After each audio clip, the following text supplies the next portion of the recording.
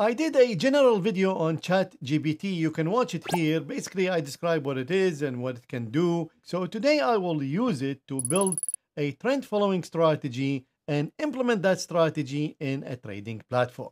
Trend following strategy, it's been there for decades. There are hundreds of books written on the subject. So I'm assuming that this AI will find really good strategies about this subject. So let's start first by asking it, what is a trend following strategy? It's a type of investment, we know that. Trend following strategy can be applied to various markets, including stocks, commodities, and currencies. Really, really good. Give me an example of trend following system on indexes. So this is a simple one. It tracks two moving averages, short-term moving average, such as 20-day, and long-term, such as 200-day. So basically, it's a crossover moving average. So not only it can program for us, it can actually educate us on the strategy we are using. So now that we understand what the strategy is, let's take some sample code. Now, because it's crashing all the time, I did save the sample code already. So let me show you. So I started with this. Write a trend following strategy with stop loss and profit target and trailing stop in easy language. So easy language is for TradeStation, and you can port it to MultiCharts. And this is the strategy I got. So this is the code on the right, and on the left, this is the development environment for TradeStation. And let me show you the mistakes that it did. So first of all, the variable uptrend and downtrend, these are the variables. So uptrend, it's a moving average of the highs of 10 bars greater than the 50. So basically we have two moving average, but the result of this is a true false, and it sets up uptrend and downtrend as 0. So this is numerical variable. Basically, it's in TradeStation, you cannot have this. It's either a Boolean, true, false, or a numerical value. So that's the first thing I had to fix. So instead of 0, I put false here. Then the next thing, it's if uptrend, basically if we are in an uptrend, then do the following. So when you do many of the following, you're doing more than one step. So you need to add, it's like a loop. So there need to be a loop here that begins and ends. So it has the end, but there is no begin. So that's the second thing I added here. So then begin. And finally, it's assuming that the market price is the same. So buy next bar at market, that's correct. But then this is the profit target. Sell next bar at market plus profit target. So this can't be, of course, because the market price is market price. You need to exactly tell TradeStation what price. So this could be the entry price, and then you need to set the bar time and so on. So I make it a lot simpler. I just put set stop loss, set profit target, and I ignored all three lines. So that's why you have the forward marks here. That means just ignore them. So this is the program. Now, one more thing. The inputs for stop loss, profit target, and trailing stop. Of course, we're not using trail stop now.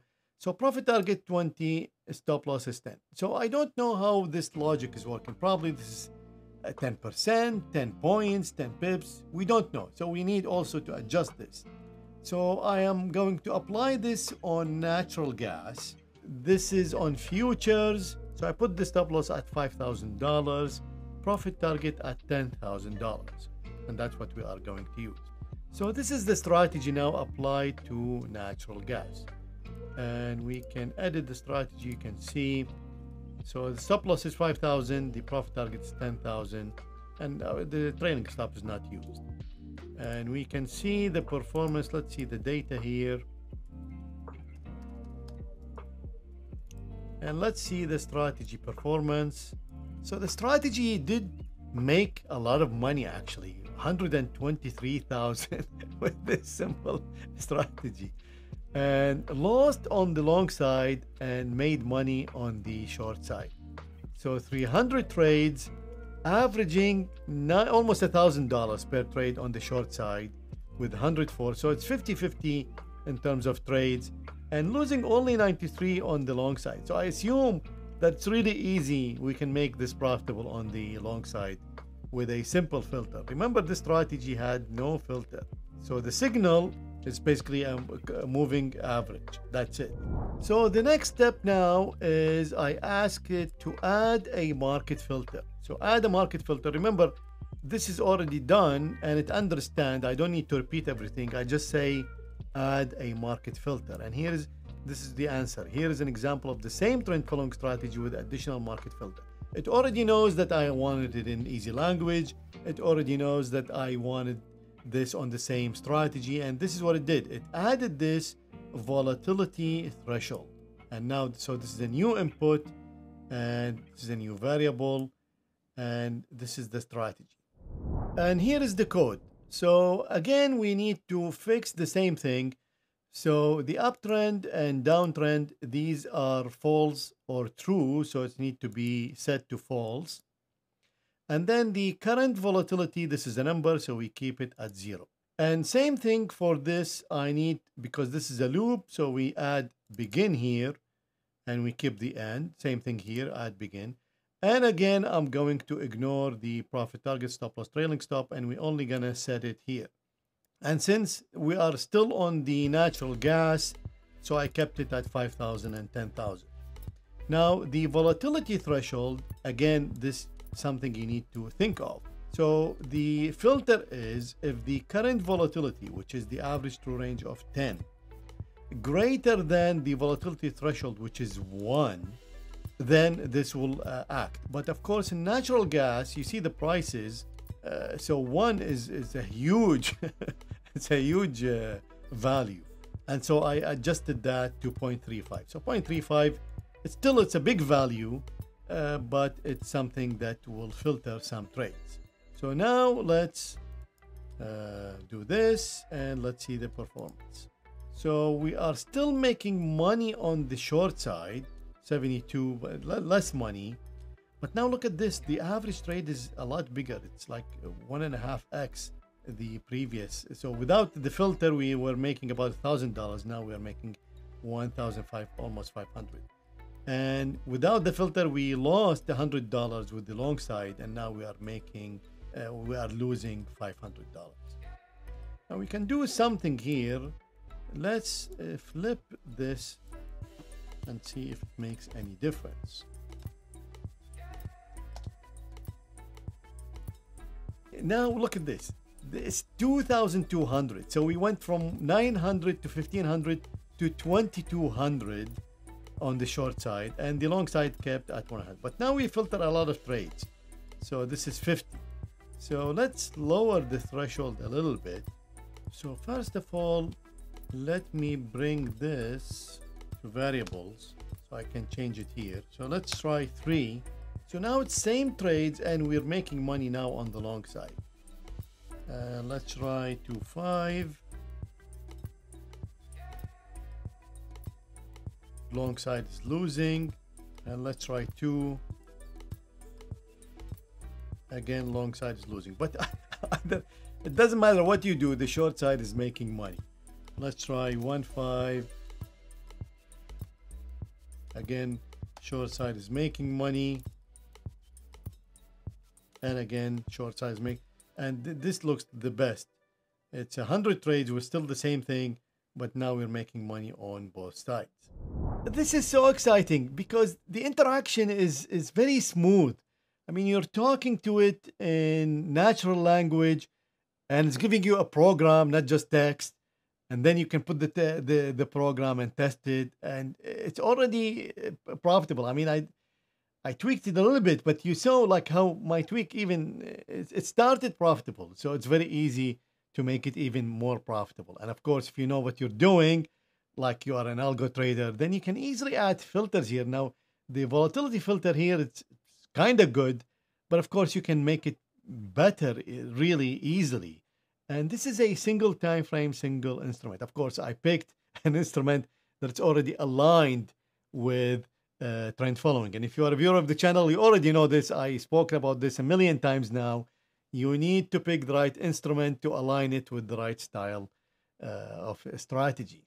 So trend following matches the energy sector, of course, very well. We already know this.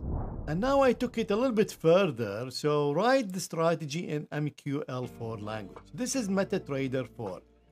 And I know nothing about MetaTrader 4. Only I know that whatever strategy you build in easy language, the code will be 4 times as long. So now here is also something else. This is already done and saved. And now I just logged in and it is working. So since it is saved, I can continue the conversation. How about use Bollinger Bands in trend following strategy in easy language.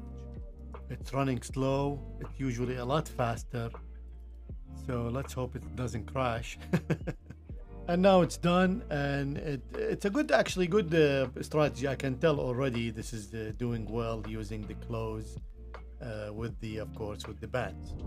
So you can see it's a lot of fun, and you can actually get new ideas to build new strategies. Now, also it can help you with coding. So for example, I know a lot of my students in the Algo Trading Masterclass, they want to get the strategy from SQX into TradeStation, and sometimes they find small obstacles. So for example, let's say you want to add a trailing stop and you don't know how to program this. So let's see if it can help us there. Write a trailing stop program in easy language.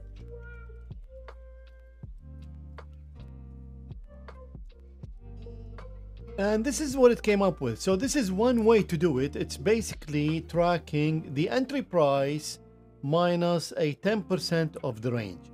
So every bar, it deducts 10% of the range and deduct it from the entry price, and that's the trailing stop. And it does it for long and for short. It's not perfect, of course, but remember, you're starting from not scratch. You're starting from this. So let's say you don't know anything about building a trailing stop. At least now you have something. Remember, before this, you need to go on TradeStation forums and ask, can somebody help me to write a trailing stop? And then somebody will give you a code after a couple of days, and then you take. This is now, it's like 5-10 minutes. Let's say it takes you 1 hour trial and error, and then you will find what you are looking for. So again, it's really amazing that we have this tool. I cannot believe it is available for free. I'm sure it will not stay for free forever. So make sure to check it out, test it, even for fun. To learn more, make sure to watch these videos, and I will see you there.